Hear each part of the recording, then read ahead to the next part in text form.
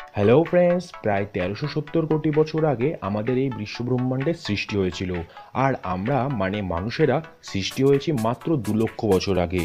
তার মানে মানুষ এই বিশ্বব্রহ্মাণ্ডের বয়সের 0.0000015% সময় ধরেই বসবাস করছে, যা এই বিশ্বব্রহ্মাণ্ডের কাছে একটা ছোট্ট মুহূর্তের সমান। আদিমকালে আমরা আফ্রিকার জঙ্গলের মতো জায়গায় বসবাস করতাম, আর এখন আমরা কতটা অ্যাডভান্স হয়ে গেছি। আমরা প্রতি মুহূর্তে কত আবিষ্কার করছি। ইভেন তুমি যে ফোনটাতে ভিডিও দেখছো সেটাও একটি আধুনিক সিভিলাইজেশনেরই উপহার। পৃথিবীতে মোট জনসংখ্যা ৭৬০ কোটি, যার মধ্যে ১২ জন চাঁদে গেছেন, আর আমরা এখন মঙ্গল গ্রহে যাবার পরিকল্পনাও করছি। আমরা কতটা আধুনিক হয়ে গেছি, রাইট? আসলে আমরা এতটাও আধুনিক হয়ে উঠতে পারিনি। ১৯৬৪ সালে সোভিয়েত অ্যাস্ট্রোনমার নিকোলাই কার্ডেশেভ এই আধুনিক সভ্যতাকে মেজার করার জন্য একটি স্কেল বানান, যার নাম দ্য কার্ডেশেভ স্কেল। কার্ডেশেভ স্কেল যার উপর বেস করে গড়ে উঠেছিল তা হলো কোনো সভ্যতা ১ বছরে কত ওয়াট এনার্জি উৎপাদন করতে পারবে। কারণ আমরা জানি এনার্জি কোনো টেকনোলজি শিরায় চলা রক্তের মতো। কোনো সভ্যতার আধুনিকতা ওই সভ্যতায় উৎপন্ন এনার্জির উপর নির্ভর করে। কার্ডেশিয়া ৩ টাইপের সভ্যতার কথা বলেছিলেন: type ১ civilisation, type ২ civilisation, type ৩ civilisation. একটি সিভিলাইজেশন থেকে আরেকটি সিভিলাইজেশনে যেতে গেলে এনার্জির পরিমাণ কয়েক হাজার গুণে বৃদ্ধি পায়। কার্ডেশিয়াপের মতে টাইপ ১ সিভিলাইজেশনে মানব সভ্যতা তার বসবাসকারী সমস্ত শক্তি বা এনার্জির উপর আধিপত্য বিস্তার করবে। অর্থাৎ তারা তাদের গ্রহের সমস্ত ন্যাচারাল রিসোর্সেস আর সূর্য থেকে আসা সমস্ত রশ্মির ওপর নিয়ন্ত্রণ করা শিখে নেবে। এক্সাম্পল হিসেবে বলতে পারি, আমাদের গ্রহের সূর্য থেকে আসা ২০০ কোয়াড্রিলিয়ন পাওয়ার পাওয়া যায়। তার মধ্যে আমরা 12.3 টেরাওয়াটস এনার্জির ব্যবহার করতেই শিখেছি।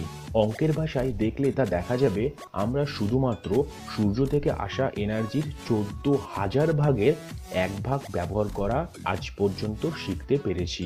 এখন এমন মনে হচ্ছে যে আমাদের টাইপ ১ সিভিলাইজেশন পৌঁছতেই অনেক সময় লেগে যাবে। কিন্তু না, আমরা হাজার হাজার বছর ধরে যে উন্নতি করেছি তা এখন আমরা কয়েক দশকেই করতে পেরেছি।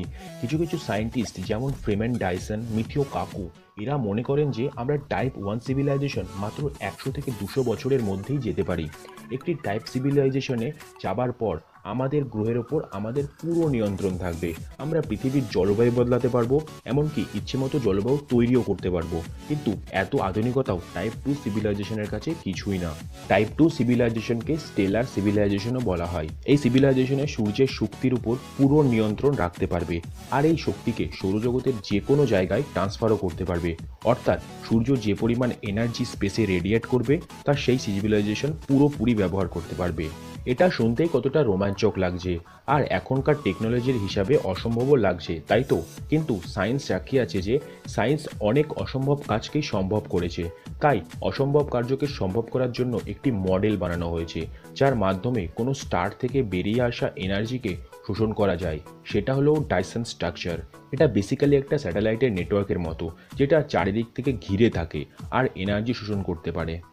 এই ধরনের মডেল কিছু এমন দেখতে হয়, আবার কিছু এমন। এদের মধ্যে কিছু প্র্যাকটিক্যালি সম্ভবই না, আবার কিছু প্র্যাকটিক্যালি একদম সম্ভব। এই মডেলের মাধ্যমে আমরা আগামী কয়েক বছরের মধ্যেই টাইপ ২ সিভিলাইজেশনে পৌঁছতে পারি। তবে আমরা সূর্যের পুরো শক্তি, যেটা সংখ্যায় ৪০০ সেপ্ট্রিলিয়ন ওয়াট, এর ব্যবহার করতে পারবো।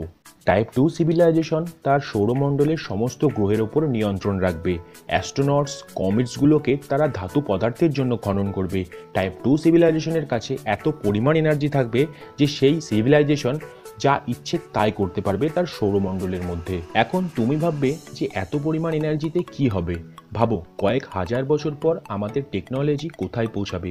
বিশাল বিশাল কম্পিউটার, কারখানা, তার যন্ত্রপাতি, কোয়ান্টাম কম্পিউটার, ইলেকট্রিক এরোপ্লেন, আরও কত কিছু। আমরা প্রত্যেক গ্রহের ওপরে আমাদের নতুন নতুন শহর তৈরি করব। এবার আমরা কথা বলবো সবথেকে আধুনিক ও অ্যাডভান্স সিভিলাইজেশনকে নিয়ে, টাইপ ৩ সিভিলাইজেশন, যাকে গ্যালাকটিক সিভিলাইজেশনও বলা হয়। এই সিভিলাইজেশন পুরো গ্যালাক্সির পুরো এনার্জিটাকে নিয়ন্ত্রণ করবে। এই সিভিলাইজেশনে এত পাওয়ার থাকবে যে তার মাত্রা আন্দাজ করাটাও মুশকিল। এখনকার সময়ে এই সিভিলাইজেশন স্বপ্নের মতো, তাও এই সিভিলাইজেশনকে নিয়ে আমরা কথা বলবো। এই সিভিলাইজেশনের ডাইসন স্ট্রাকচার লাগিয়ে তারার এনার্জিকে শোষণ করবে, অ্যাস্টেরয়েডসগুলোকে ধাতু পদার্থের জন্য খনন করবে। এরা একটা গ্রহতে বস্তি বানিয়ে অন্য গ্রহে চলে যাবে। শুধু পার্থক্য এটাই যে এই সিভিলাইজেশন এই সমস্ত কিছু করবে লক্ষ লক্ষ সৌরমণ্ডলের সাথে। এই সিভিলাইজেশনের কাছে টোটাল 100 আনডিসিলিয়ন ওয়াটস পাওয়ারের নিয়ন্ত্রণ থাকবে। শুধু ভাবো, একটা এমন সভ্যতা যা পুরো গ্যালাক্সির উপর নিয়ন্ত্রণ রাখবে। কিন্তু এমন একটা সময় আসবে যখন আমরা আর এই গ্যালাক্সির ওপারে যেতে পারবো না, কারণ ইউনিভার্স সৃষ্টির পর থেকেই ডার্ক এনার্জি গ্যালাক্সিগুলোকে একে অপরের থেকে আলোর গতিবেগে দূরে ঠেলে দিচ্ছে। এই সমস্ত কিছুই সম্ভব যদি না আমরা আগামী দিনে কোনো নিউক্লিয়ার ওয়ারে ধ্বংস না হয়ে যাই। সো ফ্রেন্ডস, তোমার কি মনে হয় টাইপ 1 সিভিলাইজেশনে যেতে আমাদের কত বছর সময় লাগতে পারে? আর এই ভিডিওটি দেখে তোমার যদি মনে হয় তুমি কিছু শিখতে পারলে, জানতে পারলে, তবে অবশ্যই লাইক করো আর বন্ধুদের সাথে শেয়ার করো। আর তুমি যদি এমনই আরও কন্টেন্ট দেখতে চাও তবে এই চ্যানেলটি সাবস্ক্রাইব করো।